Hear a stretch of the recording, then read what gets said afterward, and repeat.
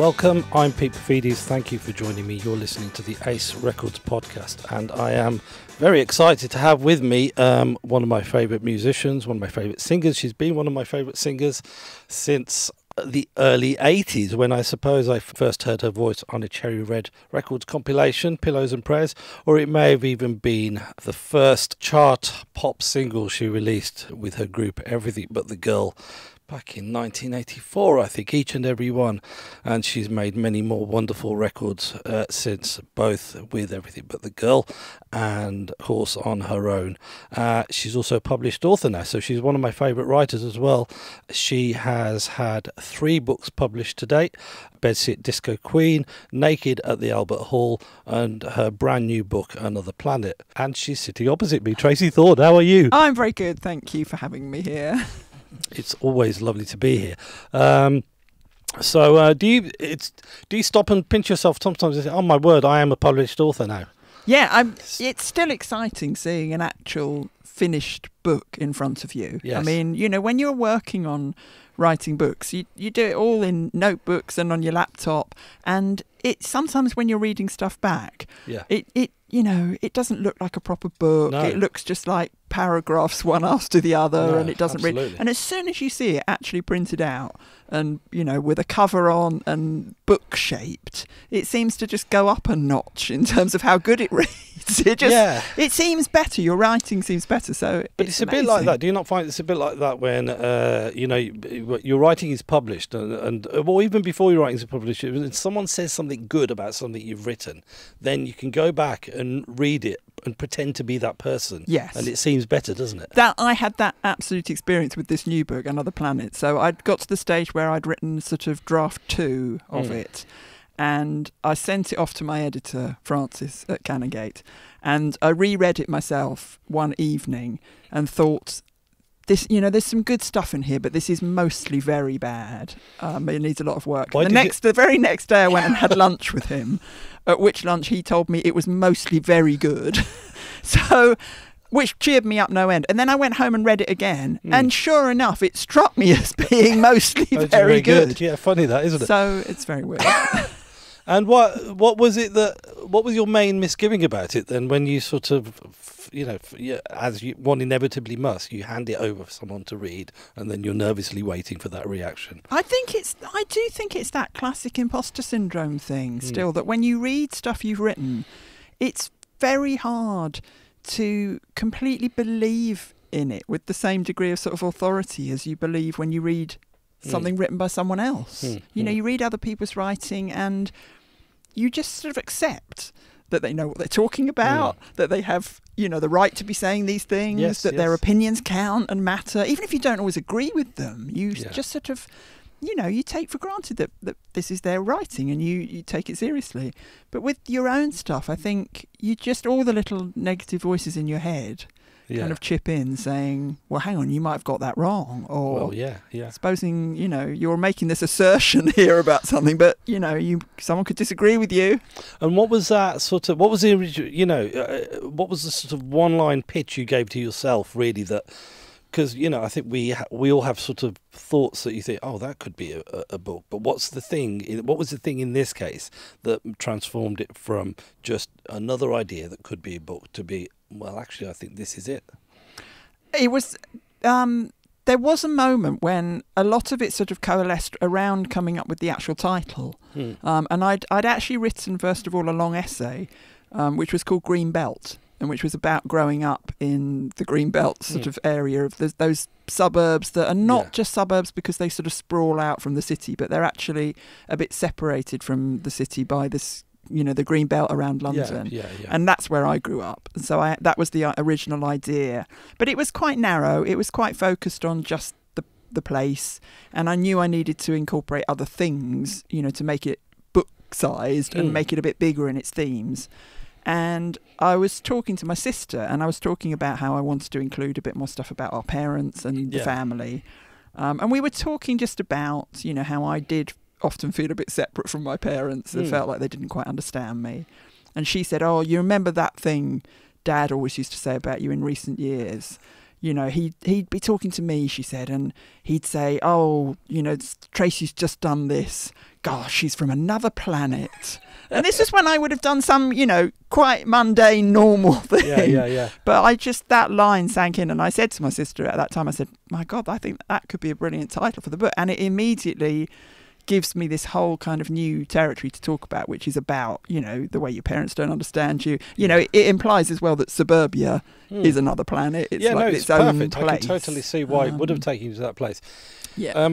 Your dad, you know, even before reading this, you know, it was like it seems a very intriguing character in terms of his perception of you as well. Wasn't it? Didn't he, after the first book came out? Didn't he say something like, I didn't know she was into music? Didn't know she was so into music. He said that after Bedford Disco Queen came out.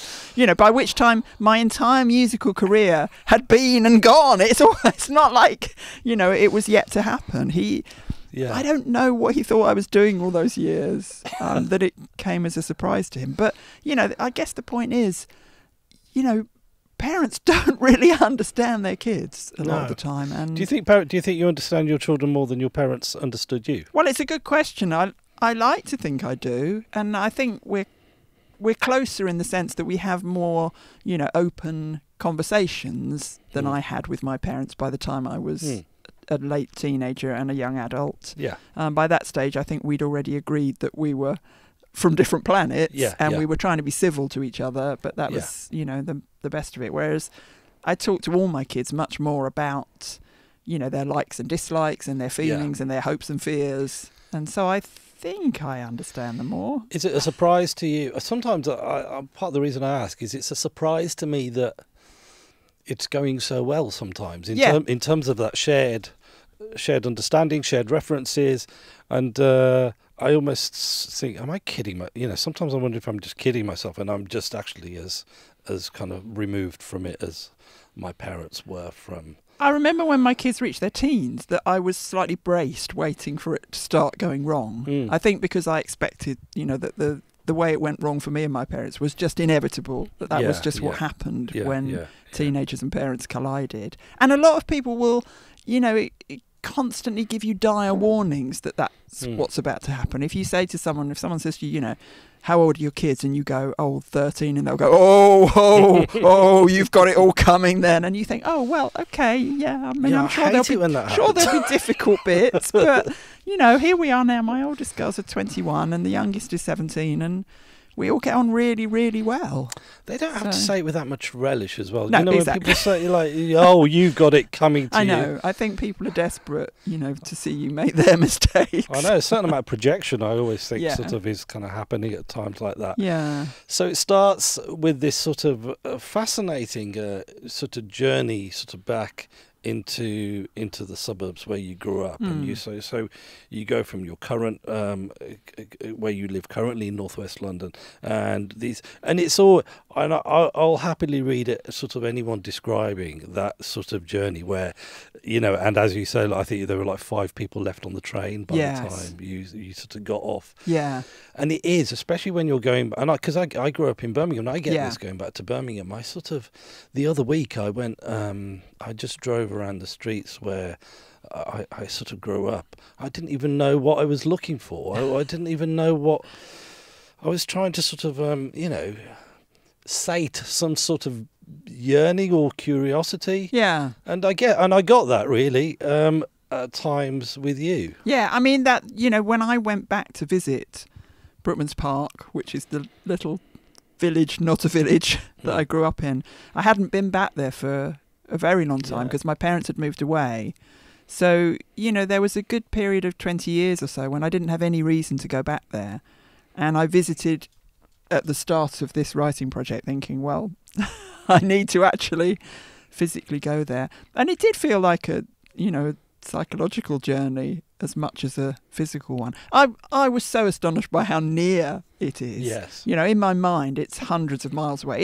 It's almost fictional in my mind. I think of it's Brigadoon or something. You know, it's a bit imaginary. Did you like it? Well, it felt incredibly familiar. As soon as I walked down from the station, I felt sort of at home, because I knew every single corner, every curbstone, every tree. But pretty soon I had all the same feelings I always had, which is, it feels like everyone's looking at me. Where is everyone? Why is it so quiet? Feeling a bit spooked. Did it really? Well, I've got to ask.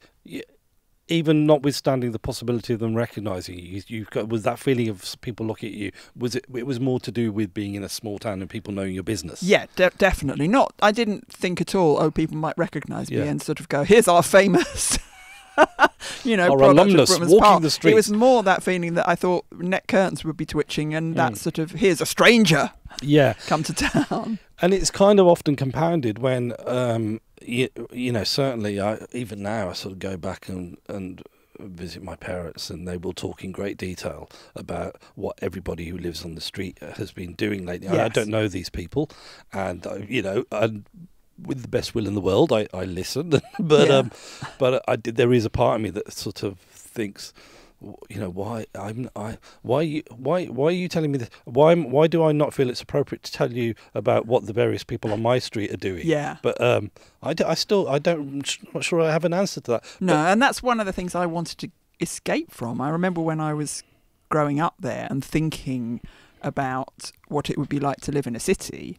One of the things that was so appealing was the idea of being anonymous in the crowd. Yeah. I liked the idea of a city being busier and thronged with people and a variety of people. I thought that would be great. But also that you could do whatever you liked and no one would care. No one would be looking at you. It wouldn't be anyone's business. And that's a kind of, when you mention this, almost in those terms, but you refer to a kind of... almost like a kind of humanity, like an unspoken humanity about London. Yeah. In that and a lot of people mistake it for coldness and unfriendliness, but it's a kind of mutual respect born of the knowledge that we're all so close together. I think so. I think it is that thing of giving everyone a bit of space. The way when you watch a busy street, everyone sort of instinctively manoeuvres around each other. Yeah. And, you watch people on the tube and, it can kind of seem cold that everyone's not looking, but physically everyone's very close together. So you have to do something to create a little bit of separateness and privacy. So, people reading books and people with headphones on. But I like that. I think it's a sort of... You are actually all having a shared experience because you're all experiencing this tube journey. Yeah, totally. But at the same time, you've got... a little bit of separateness and a little bit of individuality. Yeah, it's like a human ecosystem. That, and it's actually quite beautiful when you sort of kind of when the penny drops, and that's kind of how you start to perceive it. Yeah. I sort of think that certainly sometimes.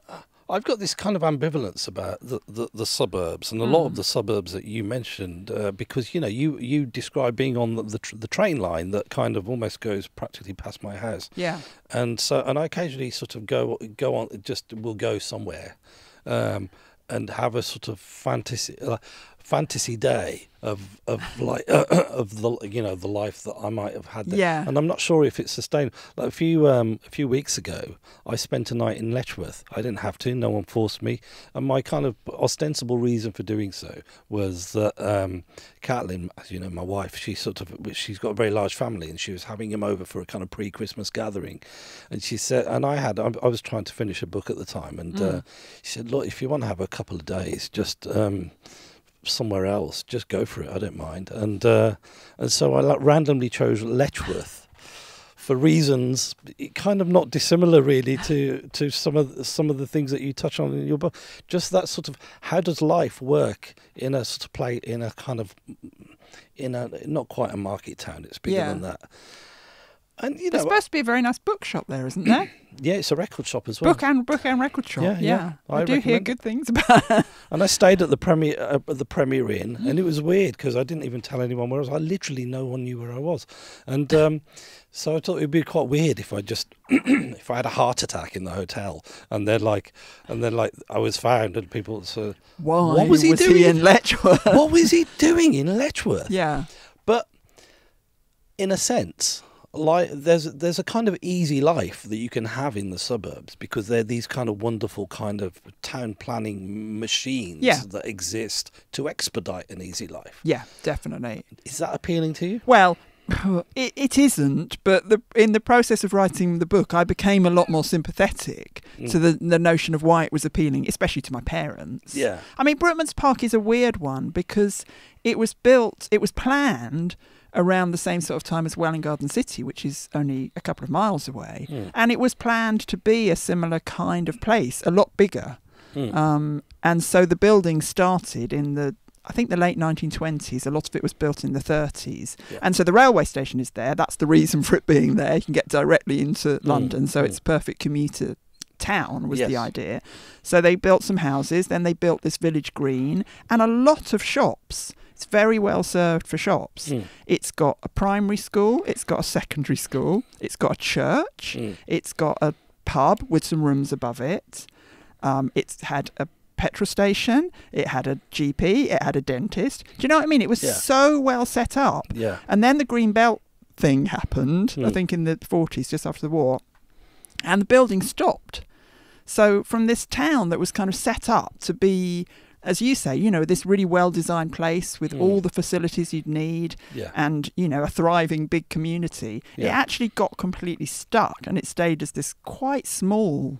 I mean, it is quite small, literally a few thousand people, but with everything it needs. Yeah. So, which made it become even more sort of insular and self-contained. I grew up living a lovely childhood, really. You know, I didn't have to go anywhere for anything. No, Could walk to school, walk to the shops. Yeah. But then becoming a teenager, I suddenly realised, but this is weird. You know, living in a place where everything's there. And the men would all get on the train and go up to London to work. All the women were housewives and mothers, and it was a bit Stepford and a bit Truman Show, you know, just this thing where it felt a bit unreal. And you explore that thing a little bit with you, edge around it a little bit with your mother as well, and you seem and a lot of it, you know, you seem sort of unclear as to what degree you could call her sort of a happy woman. Yeah, and I, you know, when in my teens we fell out very badly. In retrospect, I now look back and realise she was going through her menopause. I think she suffered from a lot of anxiety issues. You know, I think she was thwarted and frustrated, but didn't have an outlet or a language for that. So she focused everything onto the kids and the family, as women like that did. Yeah, absolutely. Understandably. And she went to her GP at one point and got put on Valium, you know, which was the solution in the 1970s for frustrated housewives. Yeah. And so we ended up very, very distant from each other. You know, I was doing the opposite. I was trying to react to the sort of thwarted, frustrated thing by looking out into the big world and going, okay, look, you know, this place is driving us both mad. So how'd you get out? It's quite a common thing as well for parents, especially for mothers, I think, of that generation, to look at to gaze on as their children go out and get the things that, you know, for kind of societal reasons or cultural reasons, were not available to them, and perhaps without even realising it, slightly resent them for. Was that would do that? I think definitely. You know, my mum was clever. She'd enjoyed school, but she'd had to leave at 15, like people did in those days. And then the war came. She worked as a secretary for a few years, and then as soon as she got married and had kids, that was it. She stopped work. Yeah. And she used to tell stories of what she was like when she was younger, and she sounded an absolute laugh. Yeah. She liked going out. She liked dancing. Yeah. She used to talk about how she wore too much thick foundation makeup and it would all rub off on my dad's shirts, when they were kissing. And there was this brilliant story she used to tell about when he was in the RAF and I think he was posted somewhere training, and she went out they weren't married yet, they were just courting. She went out to a dance with another man, and he came home unexpectedly, my dad, and was told that she was at this dance, so he turned up there as well. The other man had just bought her a cherry brandy, so my dad said, I'll buy her a cherry brandy. So I always used to picture her standing there with a cherry brandy in each hand, and I just used to think, I'd have liked you, you were good fun. That's such a poignant image. This woman with a cherry brandy in each hand. I know. I always think probably thoroughly enjoying herself, you know. Yeah, absolutely, yeah.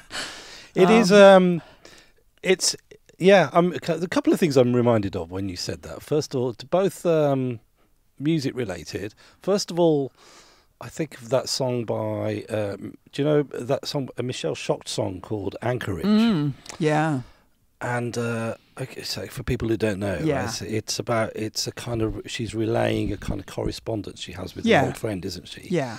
And her old friend has moved, got married, settled down, and gone to Anchorage, Alaska. And there's this line in it where she says, "I think I'm a housewife." Yeah, and it breaks your heart. I know it's so well delivered as well. Yeah, it's like she realizes it like the moment that's she what writes she's them. turned into. Yeah, and it's true. You know, for young women of my sort of generation, just the word housewife would strike fear into your heart. It was a terrifying thing to think of becoming. It's I mean, it connotes incarceration, doesn't it? It does, and it was really, you know, again, I think it was held up as what we were probably leading to. That's why it was so scary, because it wasn't, you know, later generations could probably just laugh it off and go, well, obviously I'm never going to be that. But I think I grew up in the knowledge that that was a fate that possibly awaited me. Yeah, it's like, you know, it's a bit like, you know, maybe not as extreme, but, you know, sort of maybe if you grow up in a culture where sort of arranged marriages are expected, and you just, I mean, you know, I sort of had a kind of soupçon of that. If you grow up in a sort of Greek background, then the kind of way things are traditionally done is it's seen as a marriage of families. So you're you know, if there's someone in a family that's roughly your age, then the two families will get together, and then they will sort of talk about the possibility of you meeting with the potential significant other from their family. And I remember my parents telling me that this is kind of what's supposed to happen when I was about 10. Yeah. I was like, are you fucking joking? Do you think that is ever going to, I mean, you know. Yeah. So, it's that sort of thing that that's not what I had planned. No. And I did. The thing is, I remember being frightened of that, but not knowing what the alternatives were, which, you know, again, was why it was so exciting and inspiring then to see women doing other things, which is how I ended up getting so, you know, inspired by Patti Smith and Susie Sue and polystyrene. And suddenly, out of nowhere, it seemed like there was this explosion of, you know, really radical seeming women, and they're just doing other stuff. And, did your mother ever offer opinions on these? I think she was horrified. I mean, you know, obviously they didn't like the music I was listening to. To them, it was just discordant rubbish. And they very much hated the aggressiveness of it. And, you know, I was criticised very much for being unfeminine by my parents. They would really say, you know, oh, God, this music you listen to, it's so aggressive. Why are you going out looking like that? You look so unfeminine. And I'd be going, yeah, that's the point. You know, this is so liberating, being able to go out.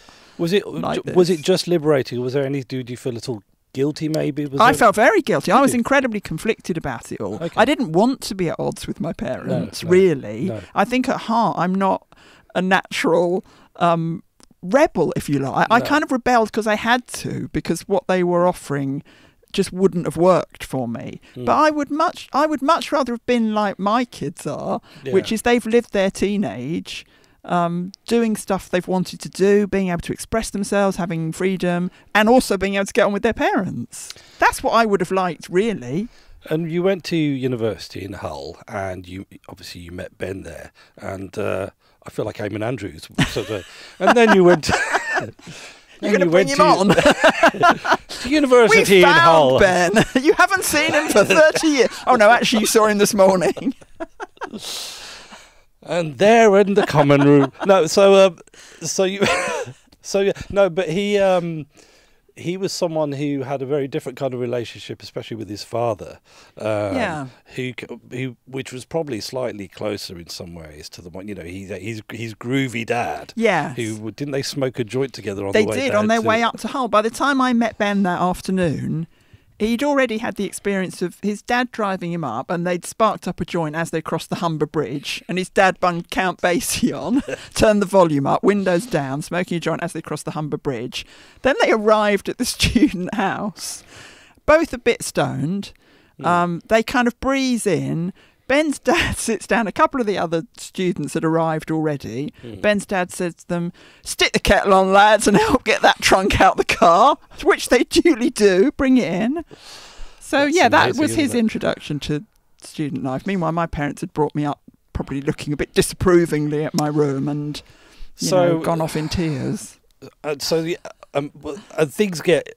That's interesting, isn't it? Because there's always a time when you kind of get into a serious relationship with someone, they have to meet your parents and you have to meet their parents. And it must have been far more onerous for you to think of the prospect of Ben meeting your parents, I would imagine, than the other way around. Yeah, it was very difficult, and they didn't, naturally hit it off at all. And he was used to being able to speak to parents like adults and, speak his mind, be opinionated, tell dirty jokes, swear, all the kind of, normal stuff, which he then proceeded to do in front of my parents, who were Did they expect to be addressed as Mr. and Mrs. Thorn? No, not as bad as that. Yeah. But it was definite, expected to sleep in separate rooms. Yeah. And I remember Ben coming to visit for the first time, and I think on our first holiday from university, when we were both back down, he came over to stay. And, we went up to my bedroom like you do, just to, sit and talk. And my mum came and opened the door and left the door open. And I remember just thinking, is it 1955 still? And yes, apparently it is. Have you told? You must have told your children that story. Yeah. I mean, they can't imagine it, obviously. Yeah. And then when Ben and I started living together, that was it. I mean, we really, really fell out. They, didn't go as far as kind of ostracising me, but, I didn't see much of them for the next few. They didn't see Ben at all for a couple of years, until we lived together for long enough that they thought, oh, okay, maybe this is serious and we're going to have to speak to him. Was it easier to write this book sort of knowing that they wouldn't read it? Yeah, I honestly don't think I could have written it, which is, I know, quite common when people write things about family and... it's that weird feeling that I really don't think I could have sent this book to either of my parents to read. No, which is an interesting thing, given that I have already, I wrote Bedsit Disco Queen when they were both still alive. Yeah.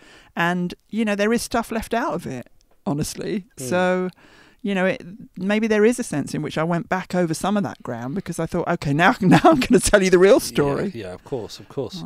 And obviously, I think is with a lot of sort of people who grew up after the 60s, a big engine of that sort of drive to kind of find out what your own story is quite simply Top of the Pops. Yeah. And so it sort of came to be for you. Yes. It's this very...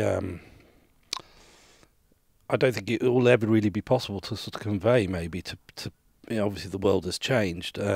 What a potentially disruptive thing this thing can be that just lands in your front room on Thursday evening. Totally, and it's maybe in there are certain moments as well when what's happening on Top of the Pops was sort of particularly likely to provoke parents of a certain generation, especially. So, I know lots of people have their memories of watching, Bowie doing Starman or something, but for me it was a little bit later than that. It was the period when the punk groups started appearing on there. And I'd already, I'd got some of the records and was getting into things. And so my parents were a bit aware that there was this noise emanating from my bedroom. But then, to actually see what the Sex Pistols looked like, there they are doing Pretty Vacant or something, I just remember them being... unable to understand, what is likeable about this. And although I remember feeling excited at my older brother getting into the Sex Pistols, I also have a certain amount of sympathy for my parents as well, because how could they really, And that was the point, wasn't it? It was designed, obviously, to offend and alienate that generation. Yeah. So, there were definite moments of just, complete sort of mutual incomprehension and me getting more and more, drawn into that world of music. And it just kind of fell like a curtain between Yeah, me and my parents. And, you know, one that I was quite happy to then, I mean, hide behind in a way. I used it as something that was a way of helping me sometimes to say things I couldn't say. You know, here's this loud record that's shouting and being obscene. Proxy. And so I can put that on and I don't have to say anything because it's shouting and screaming and doing all the stuff for me. And, you know, that's a way in which music can be so useful, you know, that thing of it speaking for you and it being rebellious in a way maybe you're too timid to be. But Yeah. Because you started making records very young, you know, the Venn diagram, if you like, of you're starting to make records and that kind of window of your life where you still get obsessed with new musicians. You know, the two overlap, didn't they? So there's this strange period where, you know, you were kind of hero worshipping people like Morrissey, weren't you? And yet he was your peer. Yeah, I mean, that, you know, that came a little bit later, I guess, when, you know, when I went off to Hull and the Smiths first appeared in what, sort of 83, 82, 83. And so, yeah, I'd already had a couple of records out and then got madly into the Smiths. And, you know, then had the weird experience of, I still just did feel like a student who was a fan of the Smiths. But, you know, then there was a weird thing when at the end of that year, I think, in the NME, Morrissey chose me as his favourite female singer. And I couldn't quite get my head around it. I was a bit still sort of, how's he even heard of me? You know? And were you, what would your friends think of that? Well, that was that weird period, you know, when me and Ben were at university when almost no one ever mentioned it. It was kind of just, I don't know. I was nicknamed Pop Star Trace. Yes, for a while. Yeah. So it was just kind of made a bit of a joke of, in that quite British way, I think. Yeah. Understatement. Let's take the mickey a bit, because what's the alternative? Are you actually going to, you know, make a fuss of her? That would be awful. Yeah, and also there is still, you know, there's people of that age are sort of in denial of their social awkwardness. It's like, you know, you never, like when you're in your early 20s. It's a bit like having someone who acquires fame is in your friendship group is a little bit like knowing someone who's been bereaved. You just don't know what to say. No, I think that's really true. So people just chose not to say anything, which was probably for the best. And when you do say things, you can often just say really dumb things. Just like, what on earth did I say that for? You know, so it's kind of. But also when you're young, you kind of take things a bit in your stride anyway, and you know the way things unfold just seems normal or natural to you because that's what's happening. Whereas now I look back and think, you know, and when I talk to my kids about it, they say, but so what, hang on, you were at university and you know, you'd already released 2 albums and then you recorded 2 more while you were there, you know, and I think, well, it does sound a bit far-fetched when you look at it like that. But again, I suppose you have to remember that everything was, you know, it was very indie and DIY. So when you say recording an album, that was like 2 afternoons work or something. It wasn't like booking out, you know, Compass Point for 6 months or something. Also, do you know what the other thing is? I just think there's just your life has no admin at that point. No. And like, you know, so now, like, you know, if I was to map out my dream week, a lot of it would consist of sort of writing and kind of getting my radio show ready or whatever, you know. But actually, you know, there's probably about 2 days of just admin. Yes. Of just like admin. Yeah. And I sort of think, and that's just me. So I think about, you know, sometimes I think, God, this is probably like this for Johnny Marr. You know, Johnny Marr probably has to do, like, on any given, he probably just has to sort out Smith's bullshit of one kind or another for 2 days in any given week. Yeah, there is a certain amount of past bullshit that needs endless sorting out. Yeah, give me an example of some of your past bullshit that would just like that someone like me would never even imagine is just a time-consuming bore for you. At the moment, we're trying to find the original artwork for one of our album covers for a reissue. Right. Okay.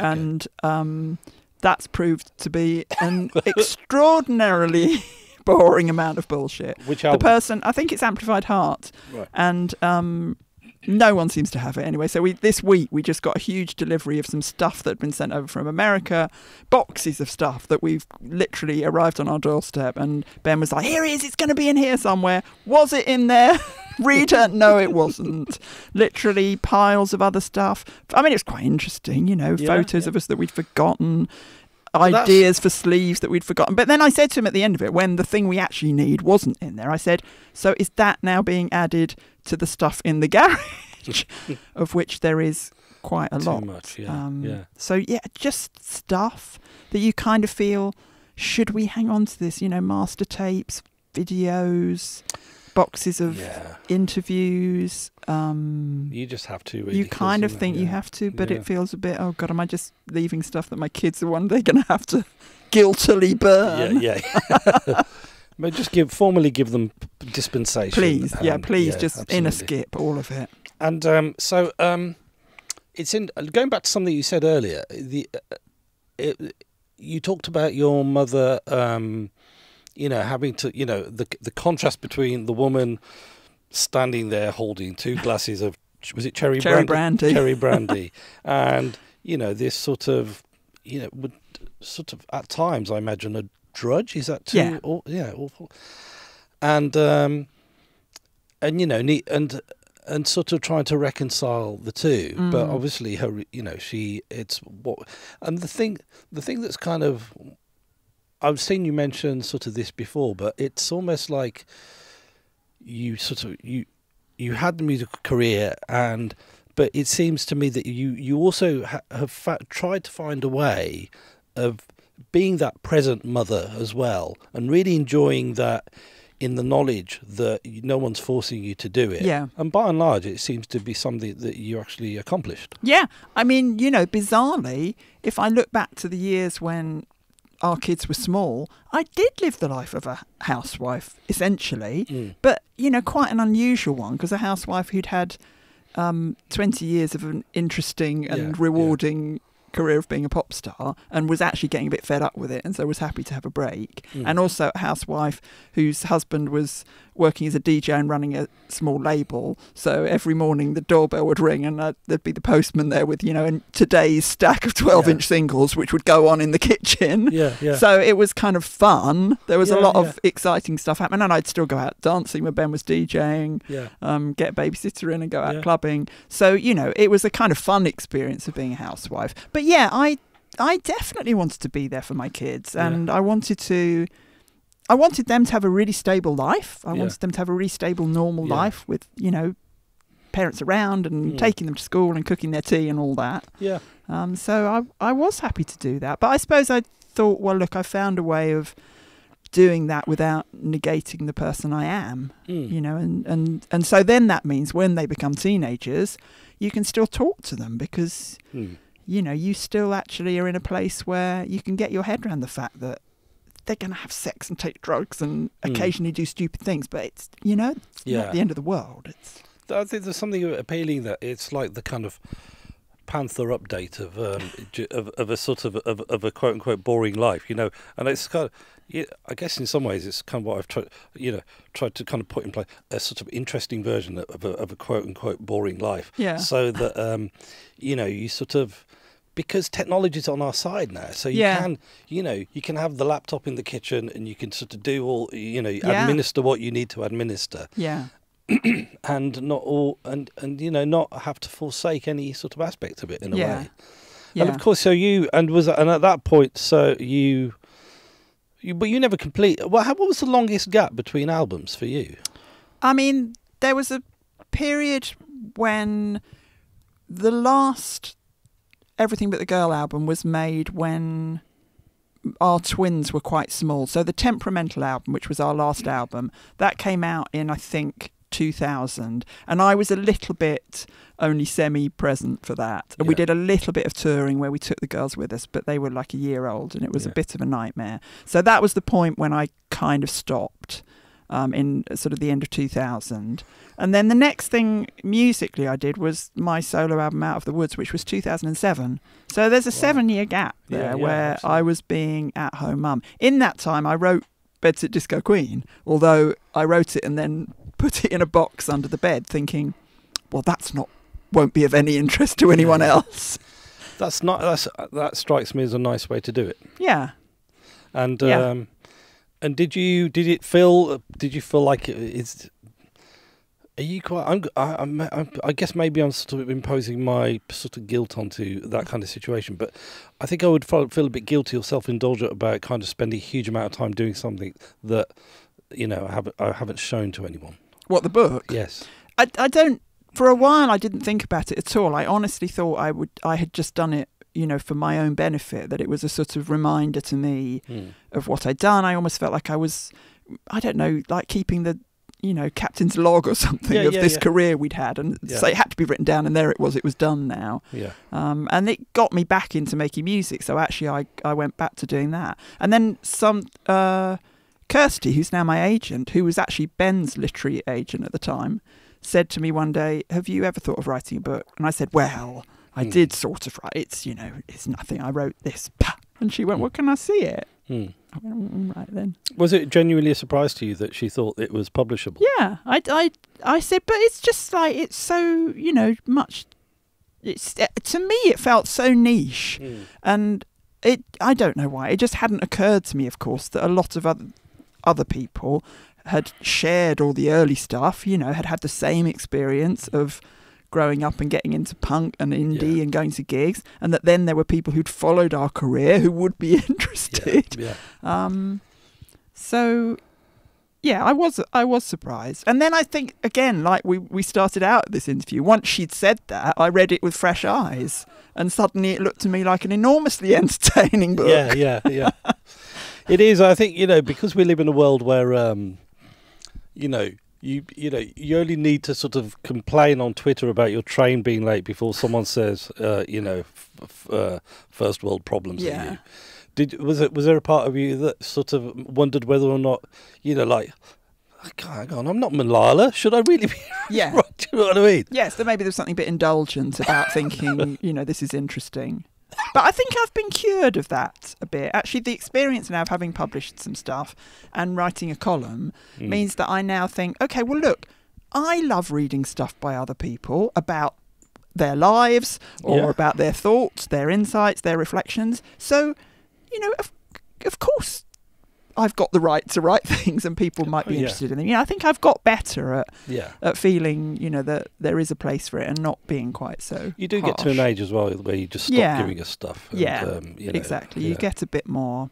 I mean, maybe it's to do with being a bit more secure in yourself, and, you know, thinking that, you know, you have a place, you have a role. And I was surprised at times that the picture of the person you painted in Another Planet was maybe a bit more insecure than I would have expected, and prone to anxiety and all the rest. You know, that was had it been a deliberate sort of decision in a way to sort of maybe withhold that side of you from your previous writing? Again, I think that's something that I've only really started to realise about myself quite recently. Honestly, if you'd asked me years ago, I wouldn't have known how to put it into words. And that's partly because, you know, there's conversations that have been being had in public in recent years about depression and anxiety and mental health issues in general, that I just don't think I would have articulated in that way. I think I would have just thought, oh, well, yeah, I'm a bit like that. I didn't know what the word panic attack meant until quite recently. And then I look back and thought, oh, God, yeah, no, I used to get that. Well, that's a thing. Other people have that. Yeah. You know, you just don't know. So to me, you know, I only had some therapy for the first time in my life very recently, you know, in the last 3 or 4 years, during which I, as you do, learned a lot about myself and made sense of a lot of things. What kind of therapy? Not totally sort of in-depth analytical, going back over my entire childhood. A bit of that, but then a bit more CBT based, just trying to give you kind of strategies for managing and coping with, which I think is particularly useful with anxiety. And just learning how to, I think it's just about learning to put things in perspective a bit and try not to let it sort of rule you. We're not just anywhere, we're in the offices of by the colossal, quite exciting warehouse of Ace Records. Have you seen anything that's taken your fancy? I've snaffled something already that actually isn't even out yet, but that's coming out soon, which is the new Bob Stanley and Pete Wiggs compilation called 3 Day Week. when the lights went out, 1972 to 1975. So It's quite similar kind of era to what I've just written about in Another Planet, although that starts kind of in 1976. But obviously I remember this era. So it's a good idea. What was there? Tell us a little bit about what's on the track listing that might have intrigued you. There's the last track on the album is Stardust by David Essex, which is a song that actually appears in my book, Another Planet. I was a massive David Essex fan, and particularly I loved the two films, That'll Be the Day and Stardust. Yeah. Have you seen them? Yeah, I mean they're quite startling, quite depressing. They're incredibly depressing. I saw them when I was really young. I mean, way too young to be seeing them, I'm sure. I can't imagine how I got into the cinema to see them, but I was mad about him. And Stardust, this is, it's one of David Essex's kind of gloomy tunes. He wasn't all just cheeky, chappy, fun of the fair stuff, although there was quite a lot of that. Absolutely, yeah. But at the same, he was like the kindly fairground operative. Yes. So that if you were lost next to the Dodgems and you're a bit scared, you knew that he would direct you to a safe place. Yeah, but although not in those films, I think, where he was very much badder and naughtier than that. Very true. Which made him quite exciting. So anyway, I very much want to listen to this because it's already got something important. It is. It's quite timely, not me. only in terms of what you write about, but also we may be entering a phase in history which is rather a lot like the post-Brexit. I think this could be our soundtrack then, maybe. There's some controversial people on here. That Lieutenant Pigeon, there's a track by. Were you a mouldy old doe? Sort of. I love that song. See, I just remember. I don't think I liked it. No, it was just one of those omnipresent songs, wasn't it? There's a Kinks track on here.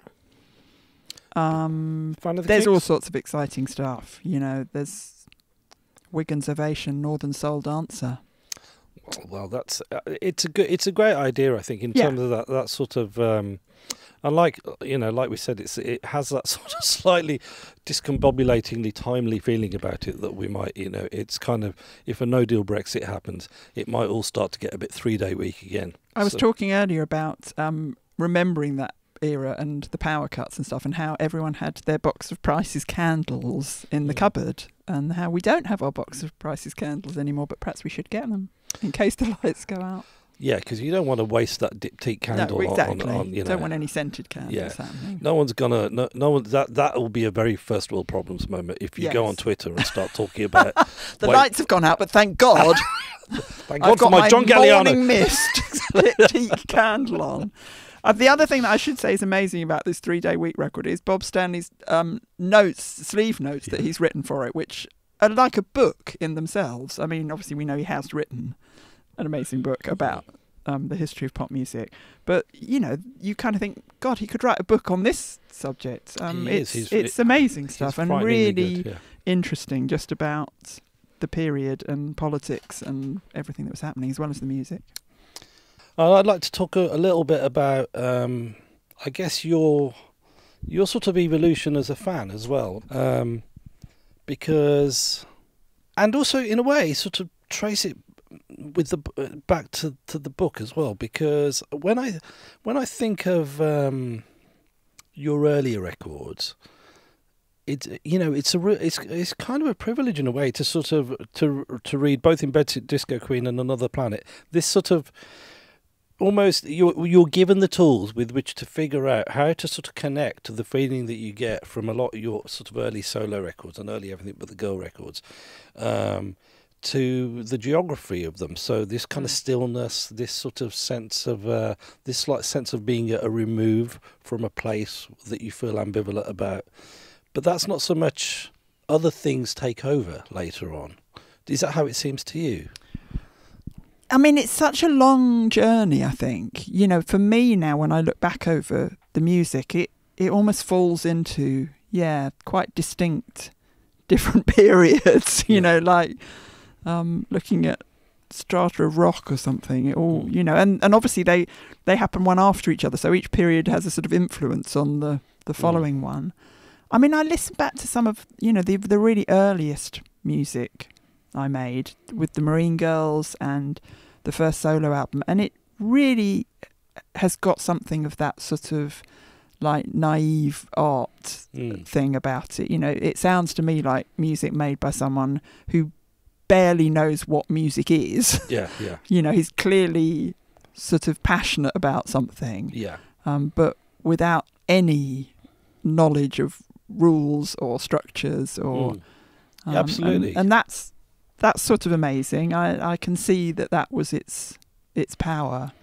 If I think about very early songs like On My Mind and your version of Night and Day, yeah, I think two adjectives that almost contradict each other, but I don't think do actually, that come to mind are soulful and empty. I hear a lot of, and maybe it's the emptiness of your surroundings or just the kind of bareness of the means by which you recorded them. Yeah, I think it's necessity, really. I think it was just, you know, making the most of very limited means, you know, barely any instruments, barely any ability, you know, and something about, and I think also noticing that space suited my voice very well, and that's true throughout. That's a through line, I think. You know, the moments that work the best is when we found a way of combining that space with still, this sounds tricky, but still having something edgy about it. Yeah. And that's difficult sometimes, you know, leaving space on records without it, you know, getting just too sort of nice and mellow sounding. Sometimes we fell the wrong side of that, I think, and things did get too gentle and mellow. Right, but when they were at their best, I think it was when we managed to hang on to that sense of space whilst making sure that whatever there was on the record, you know, had some kind of necessity about it. I know you weren't trying to educate anyone by making records like Eden, but at the same time, you did. You know, it was a little bit for someone like me, 14 years old, not knowing where I even needed to start sniffing around in terms of sort of jazz and that kind of whole area of music. What was it that was making you kind of put those elements into that record? I mean, some of that just came from Ben because of his, you know, experience via his dad and the house he'd grown up in. You know, he grew up listening to a much wider range of music than I did. And, you know, although we shared some things in common in terms of having been into some of the sort of post-punk scene, to me, that had been my world. Yeah, yeah. And I'd sort of devoured it obsessively. And I had loads and loads of singles. Yeah. Whereas when I met him, he didn't have that many singles, but he had lots of albums and much more wide-ranging. So he had jazz records and he had Can and Kevin Coyne and things like that. Do you know what I mean? And what did you find yourself perhaps even surprised to find that you were really getting into of his records? I mean, I didn't like everything he liked, and I think we did, and maybe throughout our career, one of the things that worked about our partnership was that we sort of each brought something slightly different to it without ever completely compromising to the extent that we became each other. Yeah, yeah. And it, you know, we never wrote together, for instance. We always wrote separately. We either wrote songs completely on our own, or he'd write some music and I'd show him some lyrics, but we never did that sitting around the piano together, you know, sort of. I'm kind of happy to hear it all. Yeah. So I think the strength of a record like Eden, to me, it sounds very much like a record that's made by two people who've pooled their songs, which is exactly what it was. He had 6 songs for his next solo album. I had 6 for mine. Yeah. And we thought, well, you know, let's do the record right here. It's funny, really, when you hear like a band splitting up due to musical differences, because I quite like the bands that come together because of musical differences. See, I think there's a strength in that always. Yeah. And, you know, I mean, again, people are a bit weird because they think, you know, because we were a couple and we've been together so long, they kind of imagine we must be almost exactly the same. And, you know, nothing could be further from the truth. We are so different and we have quite different takes on things and quite different likes and dislikes, very different personalities. You know, that to me seems why it works.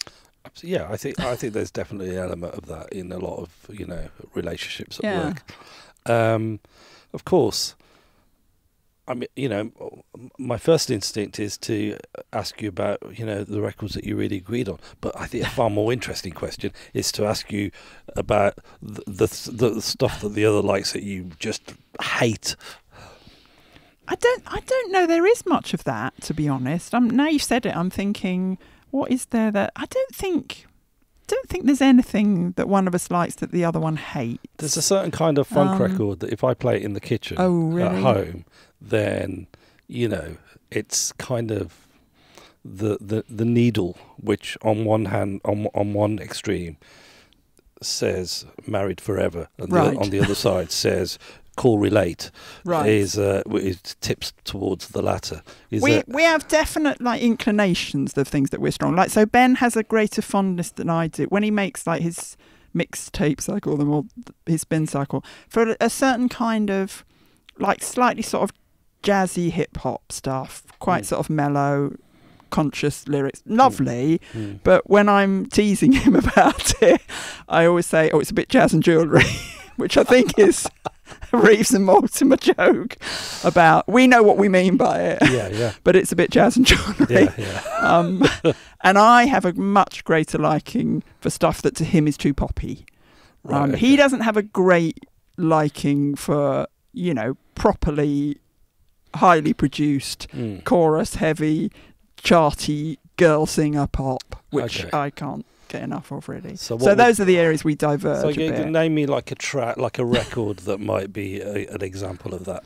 Well, he doesn't like stuff like Robin and Sia and Tove Lo and people like that anywhere near as disco tits, that I would have played at my funeral. Right, I think it's probably a bit nails on a blackboard to him. Okay. Which brings me to your new album. He doesn't like any of that, obviously. Well, it's not quite that now, is it? No. But there is. It's as you know, I love your newish now, I guess, your album record, and it's a record that's palpably made by someone who loves pop for people who to be listened to by people who love pop. But at the same time, it's a kind of by stealth. It's also a very serious record in a way. Yeah, I mean, lyrically, it's quite weighty. And, if those lyrics were maybe in, slightly more doomy musical context, it would all sound quite heavy. I always like the contrast between light and dark. I do get a bit fed up when... dark is often used as the greatest compliment in modern criticism of all art forms. Oh, it's very dark, equals good. Yeah. And, I'm not sure I think that's entirely true. No. I like letting the light in. Yeah.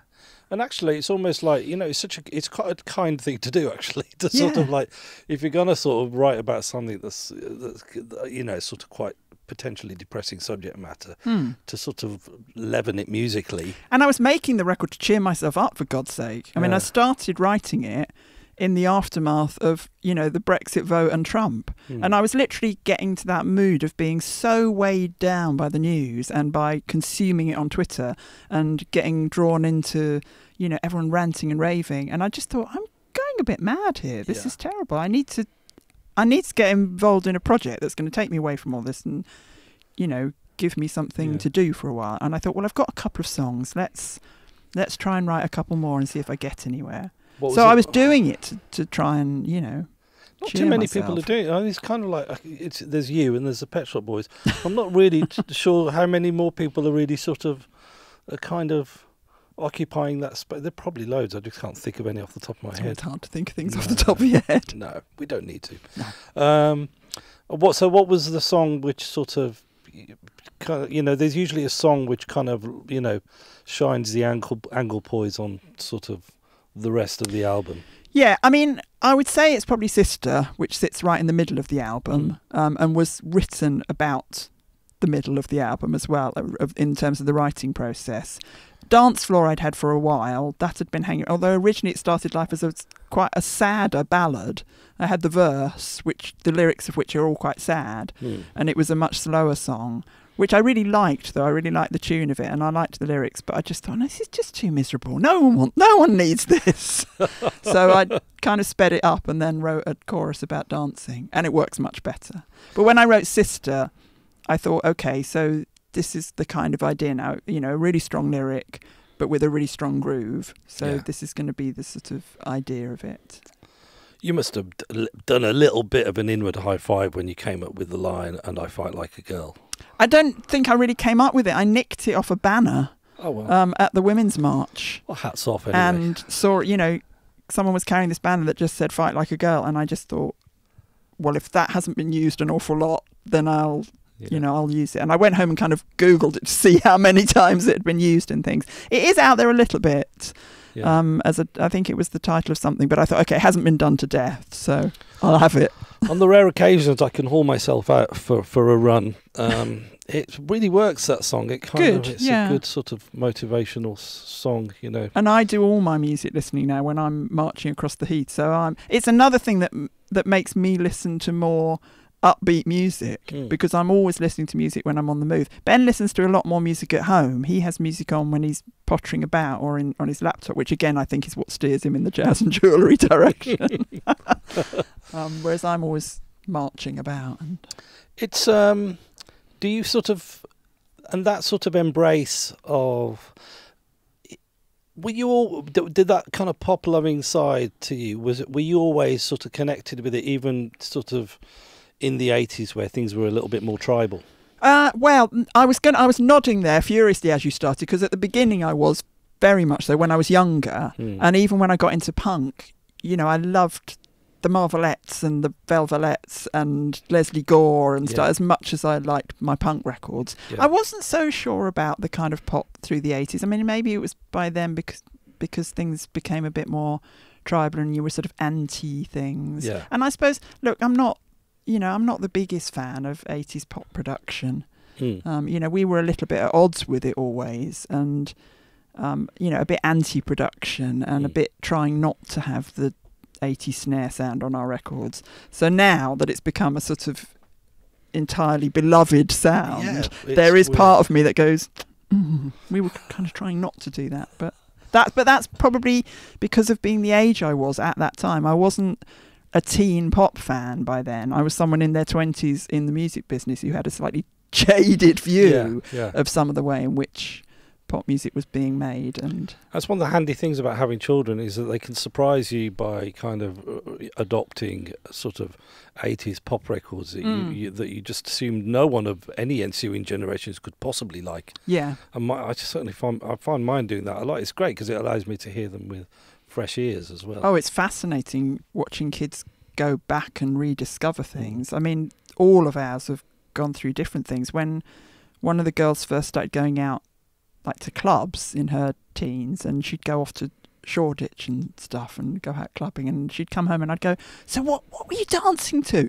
And she said, just disco, 1970s disco. And I'd be like, what? Can I come? Seriously, I thought you'd be like listening to some Berlin, you know, trance track or something, but no, that was the phase at that time. Then it went through a phase when they were all dancing to kind of 90s R&B for a bit. My oldest has not let go of that. Yeah. And a little kind of quirky kind of aberrations, like my youngest, Africa by Toto came on the radio. She said, this is a tune. I said, really? Oh yeah, all the roadmen, all the roadmen in my year love this. And you know, for listeners who don't necessarily know what the term roadman means, it's sort of typically sort of teenage boys who define themselves, especially musically, with kind of grime and everything that goes with that. So, but apparently they all make an honourable exception for Africa, because they just think hilarious. Wait till they hear Phil Collins. Well, quite yes, absolutely. You are, and quite rightly so, you're often spoken about, especially these days, as a soul singer, and as someone who a lot of what people love about your voice accords with what a lot of people love about soul music. So that would lead me, maybe naively, to assume that you're a big fan of soul music as well. What in that domain tends to sort of get your attention? I mean, I am kind of a soul singer, but I'm a minimalist, aren't I? So what that means is I love maximalists.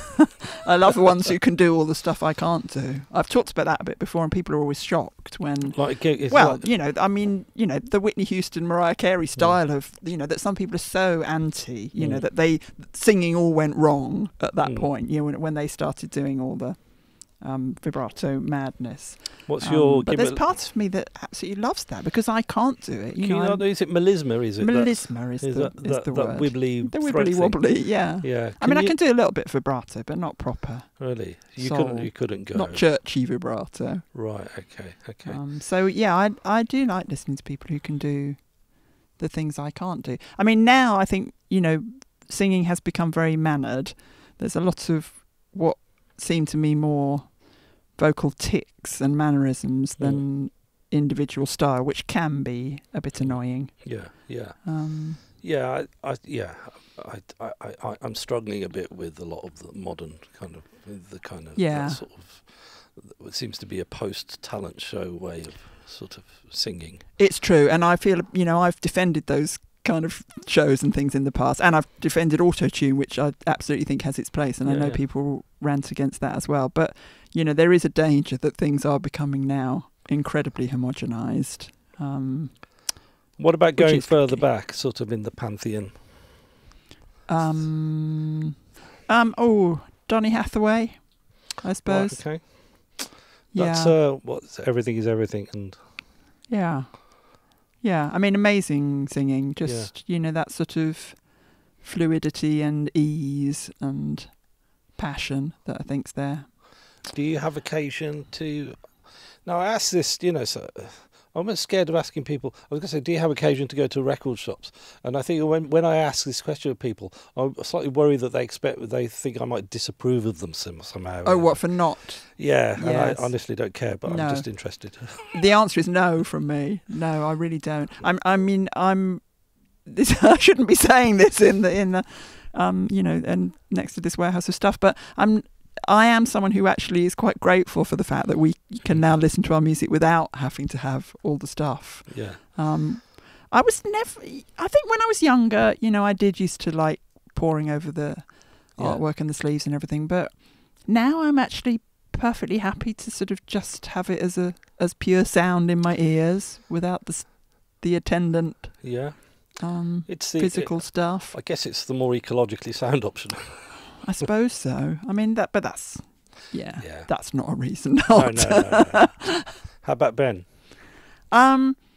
He's a bit the same as well. I think maybe again from the experience of having DJ'd and run a label where for a while, as I say, our house was, just literally every morning you opened the door to more 12-inch vinyl arriving, and he DJ'd during the period when it was still carrying record boxes around as well, and put his back out lifting one of them up into a overhead bin on the plane on his way to DJ somewhere. Really? Yeah, literally. Oh my word! Felt his back go. What happened? So that was horrible. I think he just had to carry on, got some painkillers, and carried on DJing. But it is. It's an oft undiscussed. Because I'm still just about hanging on in there with my big heavy boxes, mainly because I'm too much technologically ignorant to know how. Well, then he ended up, then CDs, but then now I suppose people don't even have any physical product at all while they're DJing, and that's a whole nother thing. It is, and one that we probably won't venture into. One that we don't know anything about. No, indeed, absolutely. So when's the book out, Tracy? The book's out February the 7th. And you you're very good at that whole sort of sitting in front of an audience talking about your life and your book and stuff. So I guess you've got a bit of that. I have got a bit of that. I've got some events planned, which I kind of put a tweet out a couple of days ago announcing the reading dates I was doing, at which you then just get met by hundreds of replies going, are you coming to Hull? Are you coming to Leeds? Are you coming to California? And you've just given them the list of all the places you're going. I think it's quite. That's why you've done it. I think it's quite funny that you're sort of it's quite ironic really, because at the beginning of your book you talk about, because there's a bit in the beginning of your book where you talk about your teenage diary, and you notice that you have a tendency to focus on all the things that haven't happened on that particular day. The things I'm didn't do. And now you're confronted by fans Yeah. doing exactly the same thing, telling you I where know, you're telling not playing. me where I'm not coming. I know. So Okay. that's a thing. You have to just slightly breeze past the fact that, people are cross with you for not coming to their town. But Well, on that elegant Anyway. completion of a circle, very Tracy, neat. thank you. Thank I'm going you. to release you back into the wild. Oh, marvellous. And thank you for keeping me company for the last hour. You've been listening to the Ace Records podcast with myself, Pete Paphides, speaking with Tracey Thorn. Bye-bye.